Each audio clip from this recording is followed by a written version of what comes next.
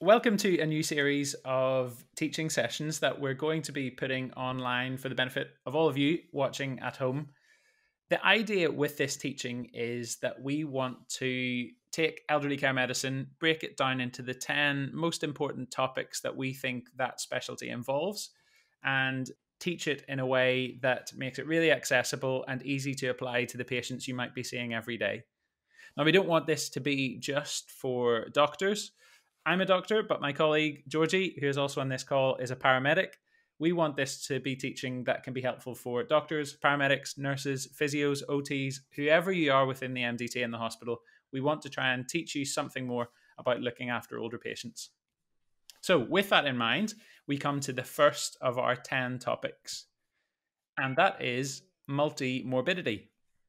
Now, multimorbidity is a term that you might or might not have heard of before, but it simply means when someone has two or more chronic health conditions, and those can be either physical conditions or conditions relating to their mental health.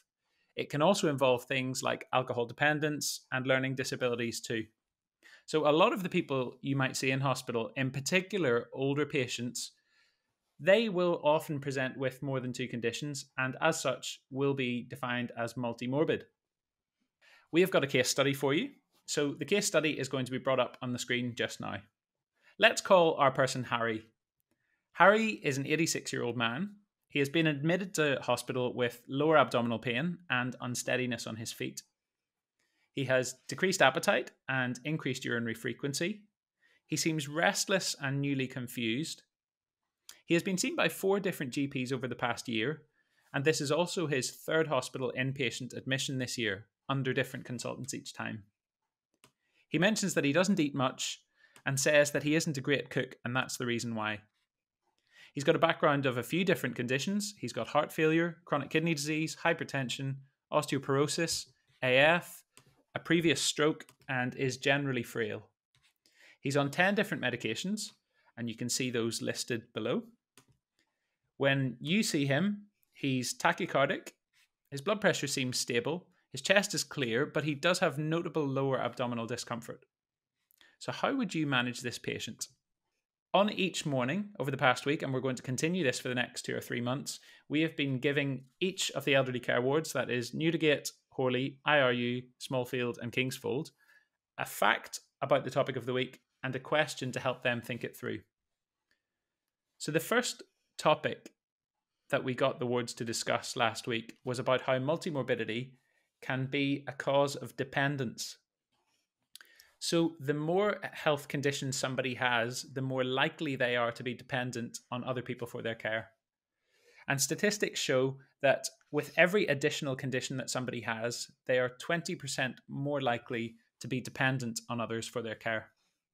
So when somebody comes into the hospital, like Harry, for example, in our case study, with multiple conditions, I can't remember how many exactly, but it was at least 5 or 6, you can see how much more likely he will be to be dependent on other people for his care, whether that is family members or a package of care that has been arranged for him in the community.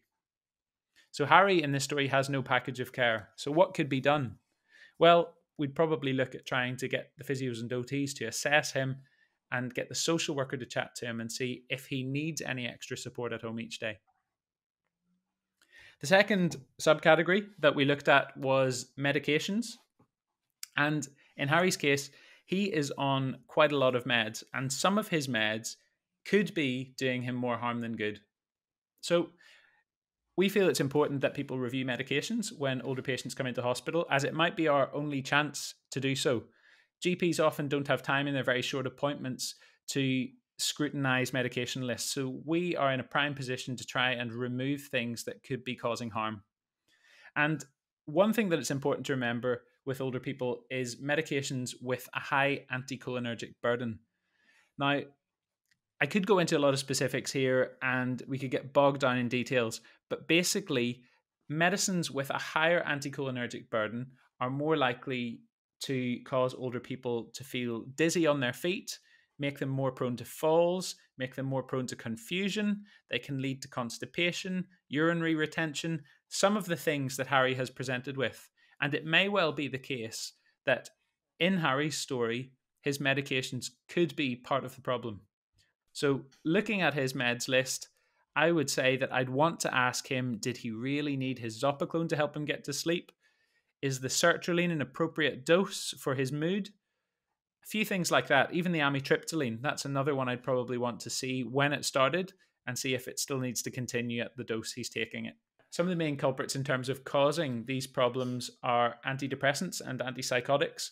So we can see that in Harry's case, and those are common meds in lots of older people. They can be started sometimes because they've lost a loved one, and because of a prolonged grief reaction, they're started on antidepressants, and that's never reviewed. So these are important things to review, and we want to make sure that we are not causing the problem by giving meds rather than trying to prevent the problem.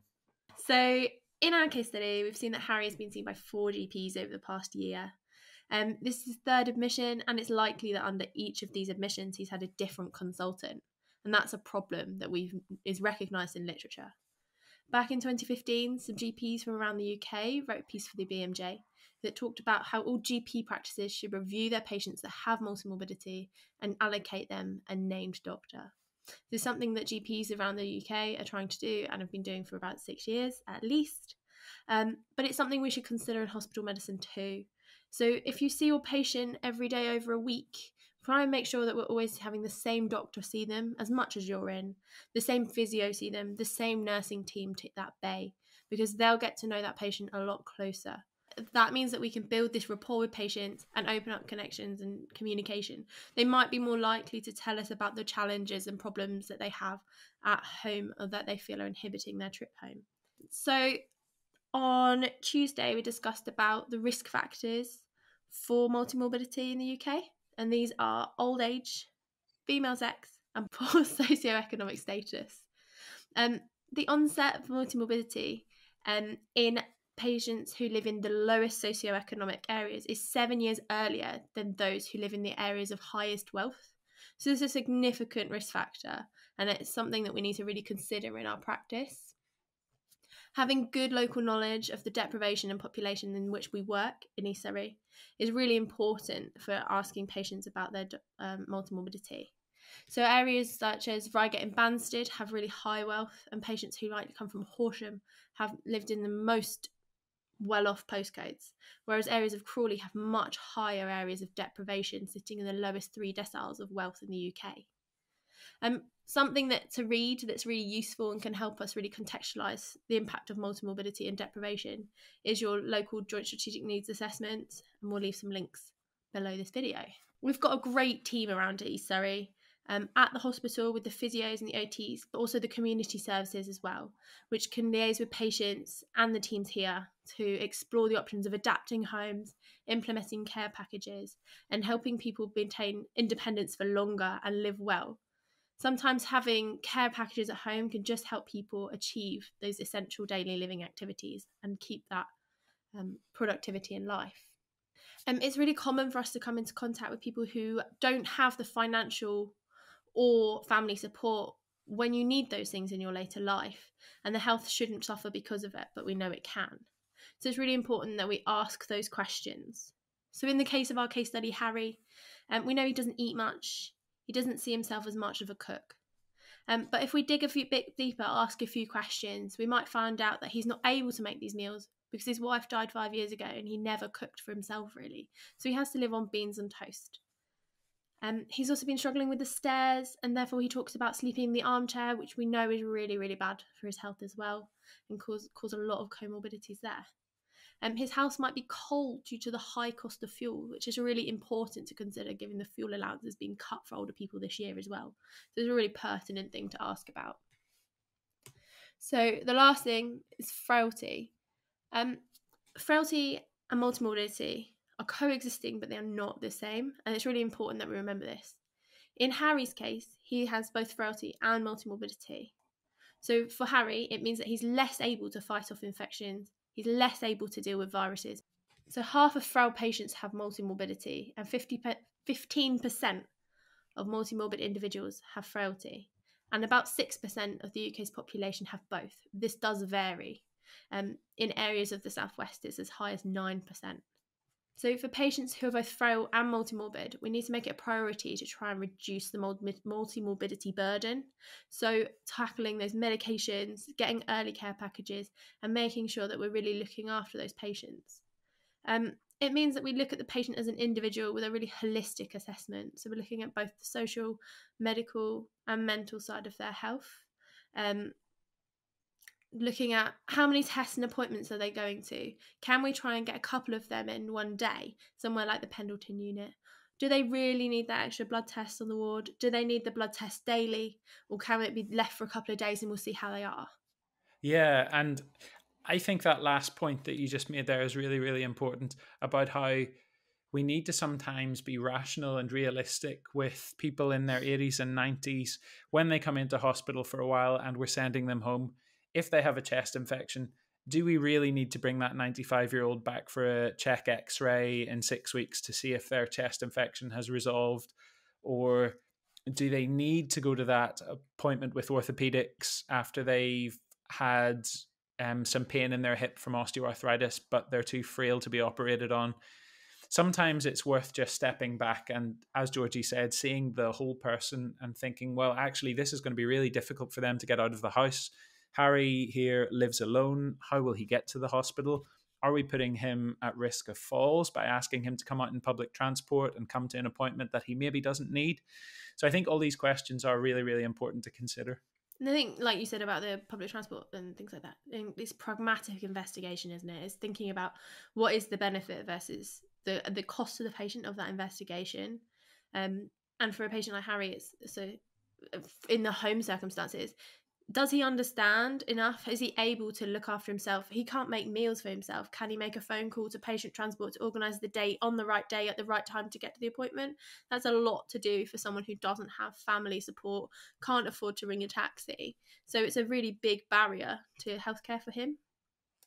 So, in summary, just before Georgie introduces the topic of the week for this week, I'll just rattle through those points once more.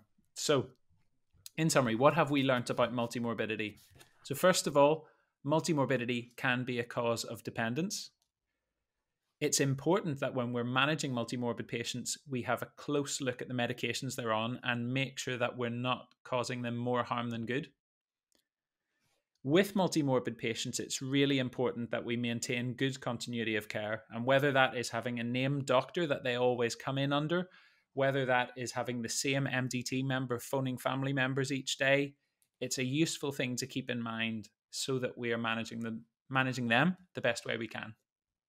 Fourth, low socioeconomic status is a risk factor for multimorbidity, and we should keep that in mind when we're seeing people with multimorbidity on the wards and think, are they struggling at home, and are there any ways we can help them?